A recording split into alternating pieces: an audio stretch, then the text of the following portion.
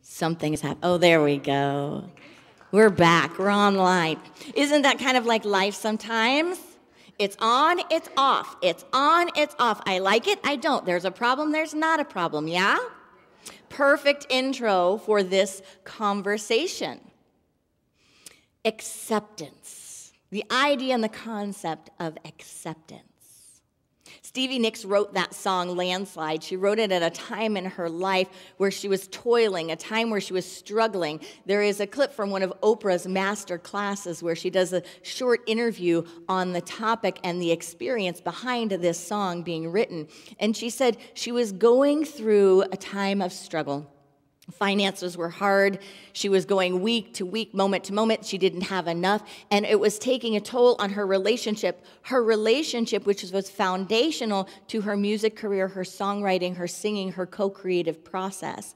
And so it was a time where she was really kind of on her knees asking, do we press through and keep the relationship going? Is it worth it? Can we? And how do I keep my music going? Should I, or should I go back and get another job? Should I do something else? Should I drop it? And she said she had this experience where she realized the gift that they could give together was greater than the gift that they could give apart. But she wrote Landslide from the experience of everything crumbling down, things falling apart. This, friends, is part of the human condition, is it not? Not part of the spiritual ideal, but part of what we experience. Now, we've had some deep conversations in this series about unity and about our concepts and about acceptance. And there can be this idea, well, I don't want to accept some of these things. I don't want to accept the idea of suffering. I don't want to accept the idea of this being part of the human condition because I don't want it to continue. I don't want to create it in the future. Friends, that's simply arguing with what is in a moment if it is already what's being experienced. If it is already what's being experienced. And we can all try, but point to one person you know that has been alive for a bit of a journey in the human experience, that hasn't had struggle, that hasn't had suffering, that hasn't had the experience of crumbling down, that hasn't had situations, circumstances, experiences, relationships that have brought them completely to their knees to a place of surrender, to a place of I don't know, to a place of help me. I think we would all struggle to find that person. So this isn't the idea of saying, well, this is the vision that we want to create. We want to create a world of suffering. We want to hold on to the attachment and the idea that we can accept the garbage of life or the garbage of the human condition, what we tend to judge as being negative or evil or disconnecting. It's not saying let's fortify that, let's lift it up, let's praise it and raise it. It's saying, do we have the spiritual strength and the capacity to be with what is? Just to be with what is. To stop, in fact, the internal war with self and with the present moment. Because we underestimate the power of that war in keeping us in discontent and trauma and drama and problem. In Unity, Charles Fillmore talked about denials. And a lot of people get denials wrong. A lot of people use denials to say, what is happening in front of me is not happening. I'm looking right at it, but it's not happening. Kind of like A Course in Miracles. You look at a chair and you go, that's not a chair. Has anyone done A Course in Miracles practice? It's a great spiritual tool. But you look at a chair in one of the activities, their daily activities, and you say, that's not a chair. I'm looking at a chair, but that's not a chair. That's even different from the denial. Charles Fillmore taught denials as a way to really show us, and this is a subtle point in unity, but it's often misunderstood. A denial is not looking at something and saying that's not happening, that it's happening, right? It's not saying, I don't feel how I feel when I'm feeling how I feel. It's saying, even this has no power over me. It's denying that it has a power, because the power is in the mind, it's in the feeling center, it's in the thought, right? It's in the belief system, it's in the structure that underlies the growth of it.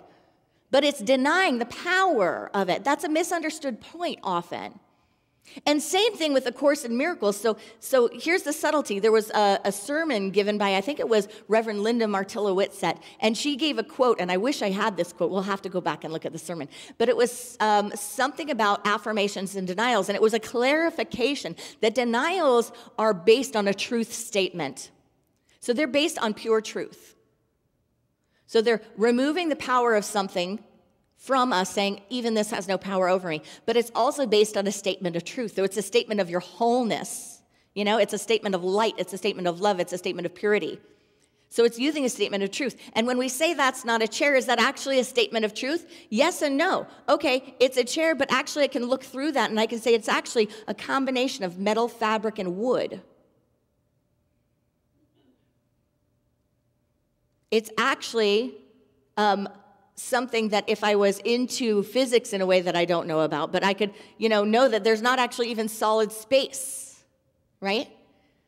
So that's what the practice brings you to. It brings you to this place where you let go of the ideas that have been so ingrained in you that you think you know what things are, you think you know what you know, to open up to a beginner's mind.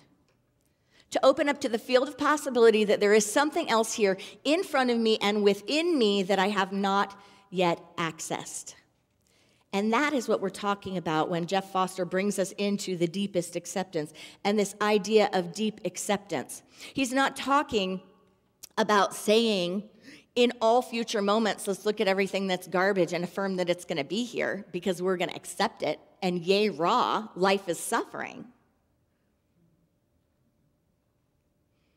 It's saying, can you stop fighting with what's within you in this moment? Can you stop arguing with your experience? Can you let that be less frightening? Can you let the threat of that having power over you, can you let that be what crumbles instead of your sense of self, wholeness, and home? A deep distinction. There's a song, Turn, Turn, Turn. Does anyone have any triggers in that song? You probably love it, and then there's probably a point where you go, to everything, turn, turn, turn. There's just something about that song that feels like harmonizing, good, love. But then when you get to this part, right? A time to kill. Put them all together. They don't go together in the song. That would be overwhelming. Everyone would be like, I don't like that song. A time to kill, a time for hate, a time to refrain from embracing. I don't think that song is about a vision for the future. I just got it that song is about the deepest acceptance of what is. It's like, can I just be with the fact that this is the current condition? That there is killing, there is loving, there is rising up, there is tearing down. Joseph Campbell does a lot of work on archetypes and the patterns we see. So those are the patterns. So can we start from there? Can we start from the idea that acceptance does not need to harbor the feeling of defeat, but it actually holds our emancipation. It actually invites us into effortless experience. Instead of that effortless experience, we often toil. Sacred scripture says, fear not, little flock, for it is your sources, your father, your mother's, your source's great pleasure to give you the kingdom. Do you think that means it's your source's great pleasure to give you everything that your individual self-identity, ego, mind person who is you wants in every moment? Would you do that with a child? Or would you create a little monster?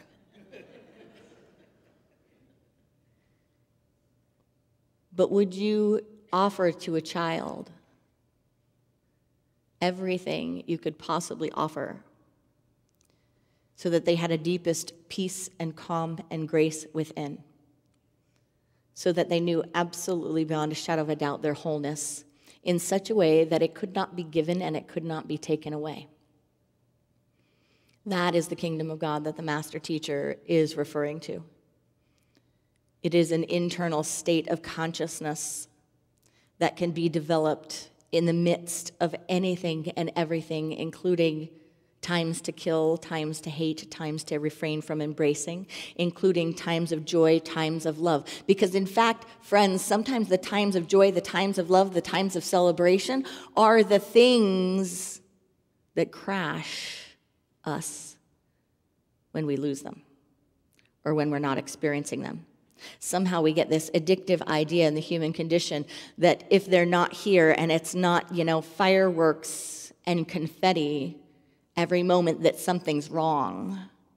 And so we actually use those beautiful things in life, those heart-opening moments, those phases and stages of our experience that are blissful, and we use them to crucify ourselves for every other time in the human condition or the spiritual condition or in this life when we're not in an elevated state of consciousness. Jeff Foster invites us to let go of that. I believe that Charles and Myrtle Fillmore invited us to let go of that. I believe that spiritual teachings throughout time have invited us to let go of that. Think about a time of your deepest struggle. Just breathe into that. It might be right now. It might be in the past. It might be something you're prophesying about in the future. You got your worry on.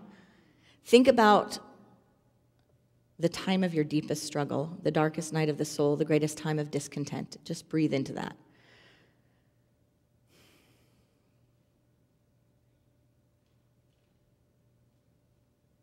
Think about how you felt, how you went through it, the you experienced, your coping skills, what you did or do.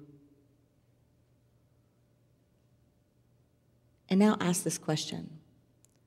Was what happened optional? Was the circumstance, the trigger, was it optional?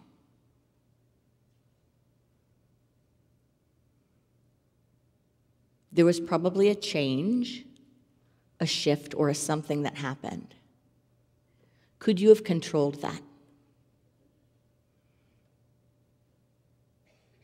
What about your dance with the what was or what is? What about having your peace stolen or losing yourself? Was that optional? Herein lies our power.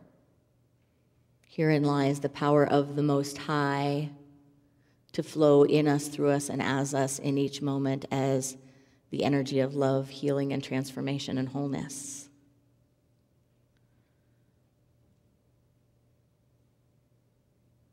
We're often toiling, trying so hard, working so hard, even at the spiritual condition, trying to get things to be better, rather than generating that which is broad enough, wise enough, expansive enough to hold us in all of those times. That's the inner work, the spiritual work.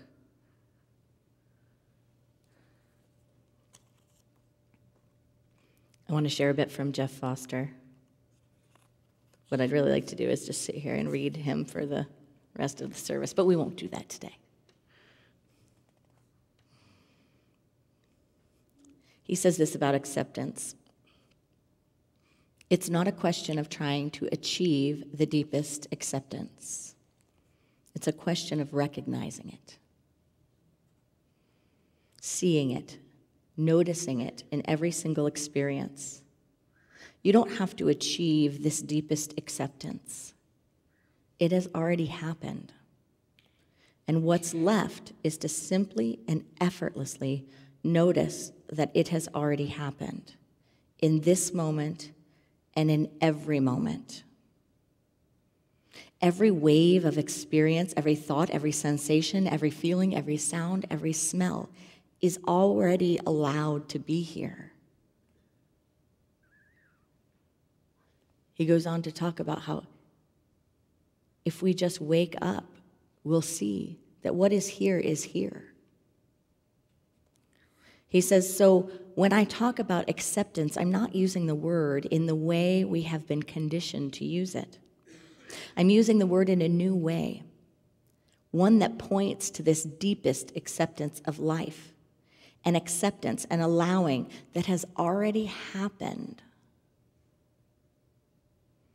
He goes on to say, to accept thoughts and feelings is to simply, gently, effortlessly notice that in this moment, those thoughts and feelings are already accepted, that they have already been allowed in, they are already here. Accepting is not a time-bound achievement, but a never-ending present moment reality. You cannot accept, for what you are is acceptance itself. You are not really a separate person. You are an effortless yes to this moment. He says that this definition turns many spiritual teachings on their heads. He says acceptance is not a state to reach in the future. It's not something to look for, to wait for, to hope for, to beg for. It's not a personal achievement or something that comes through years of effort. It's not a magical event, a transformation of consciousness, or an energetic shift that will happen one day. It's not a task. It's not spiritual homework. It's something to rediscover right in the midst of your present experience, here and now, no matter what is happening.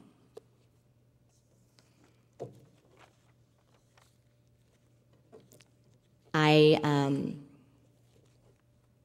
of from the longest time I could remember, had this experience of like a hole or an emptiness, a missing in my heart.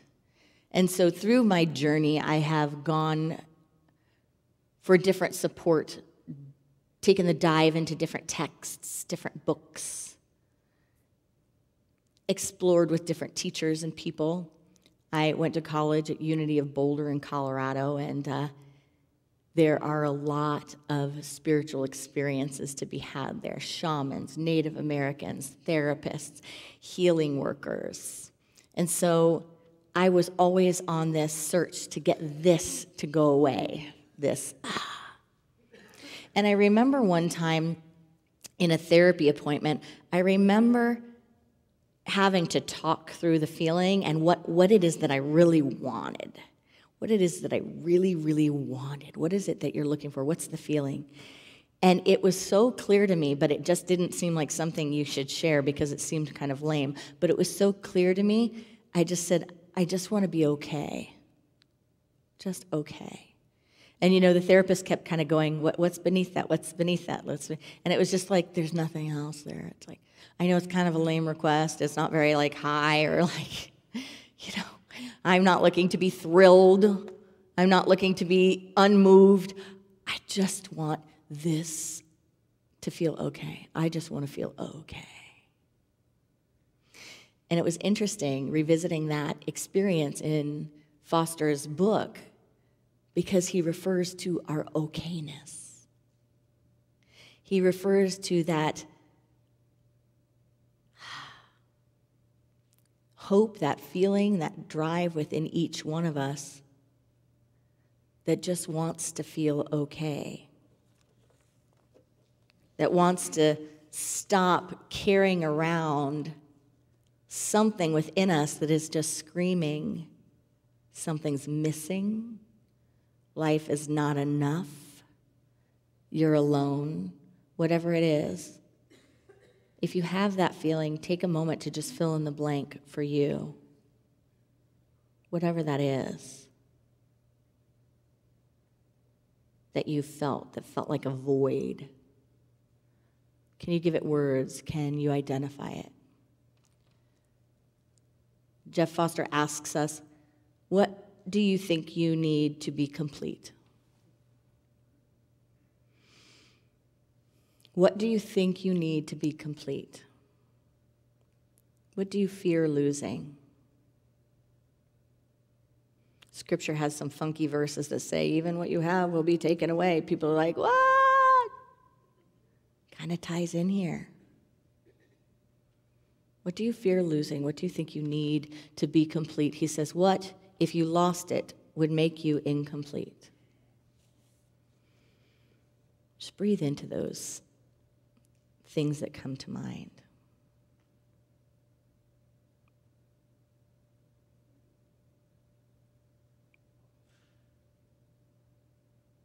Are you willing, am I willing to engage in a deep adventure, a deep experience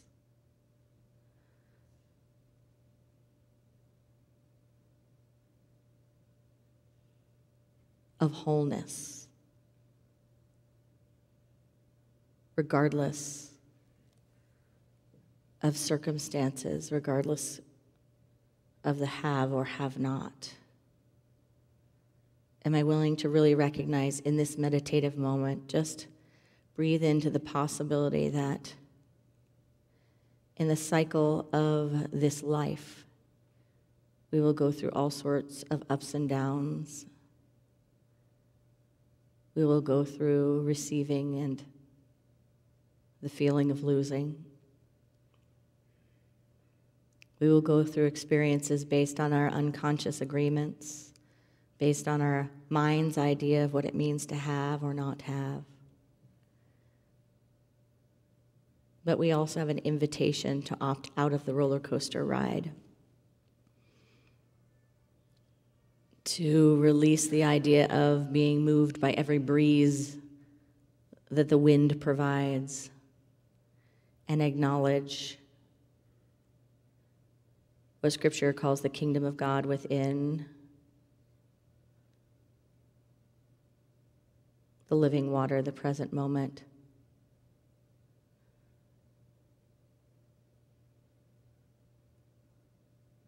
Do you believe that is possible? And bring that belief back to this now moment, right here. Eckhart Tolle, who is one of the greatest spiritual teachers of our current time, as far as awakening consciousness and reminding humanity of what it is, says, people don't realize that now is all there ever is. There is no past or future except as memory or anticipation in your mind. He says all negativity is caused by an accumulation of psychological time and denial of the present. That's what we're working with, the denial of the present. He says you can only lose something that you have, but you cannot lose something that you are.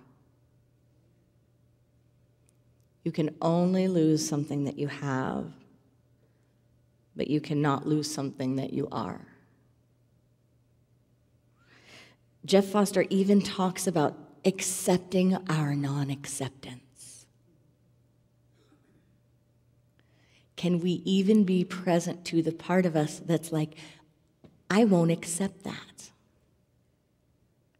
I won't accept that the human condition has loss. I won't accept that that could be an experience of the future, is now, or the past. I won't accept even this feeling that I'm having. He says, even that, accept it. Even that, accept it.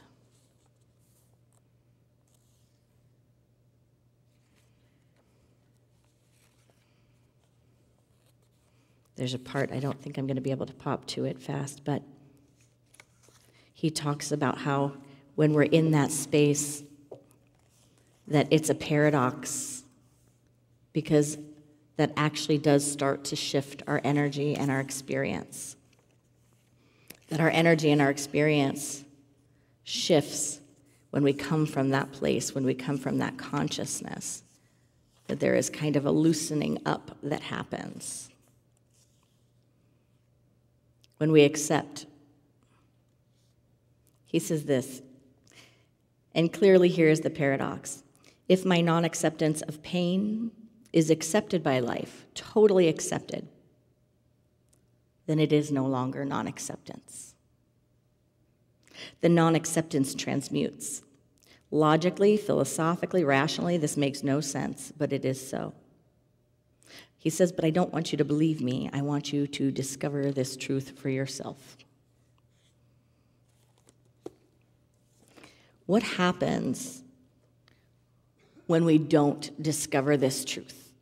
Or when we hold on to an ingrained state of non-acceptance? When we say, no, this is not how it is? What's the experience that we tend to have? We tend to live for the future, do we not? We tend to live for the future rather than fully in right now, the only moment that actually exists. We tend to try for or believe in magical cures, magical experiences that will shift it for us so that we don't have to do the work. But if I just go to another psychic, if I just go to another healer, if I just go to another guru, if I just go to another church, if I just go to another community, if I just move to another state, if I just find another husband, if I just get another job, then I won't be where I am. I won't be where I am.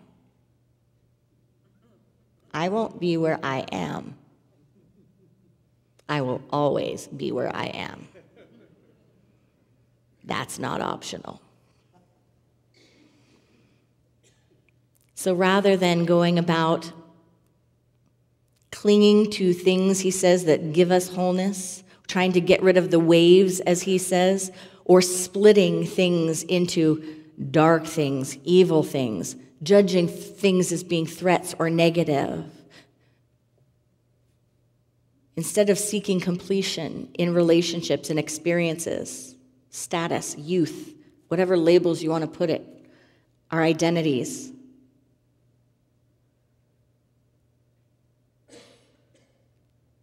Instead of going down that path, we take another option. Instead of filling the void, he says we fill the void with, everything. Shopping, TV, substance, gurus, sex, numbing out, drama.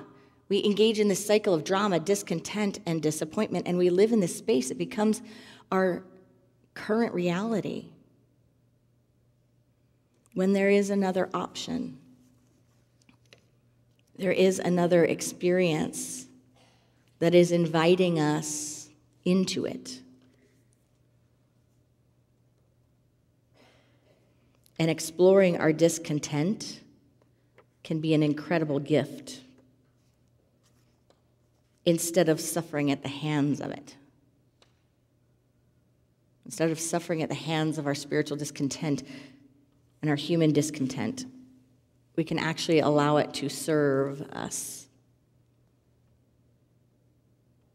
When we do, Foster says that suffering or stress or psychological discomfort is no longer something bad or evil to be transcended or destroyed. It is a unique opportunity to see that you are still what you are still at war with or what you are still seeking. So he asks us to contemplate this. What does your life look like when viewed from the place of deep acceptance, this place of ever-present completeness? What does life look like when you recognize yourself not as a separate person, not as separate and incomplete, not as a separate and incomplete wave in a vast ocean seeking home, but as the ocean itself, already complete, already home, no matter what is happening?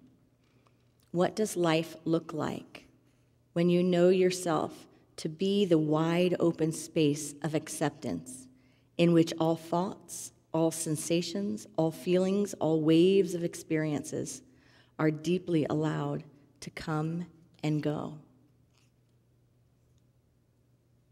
Ask yourself, what does that look like?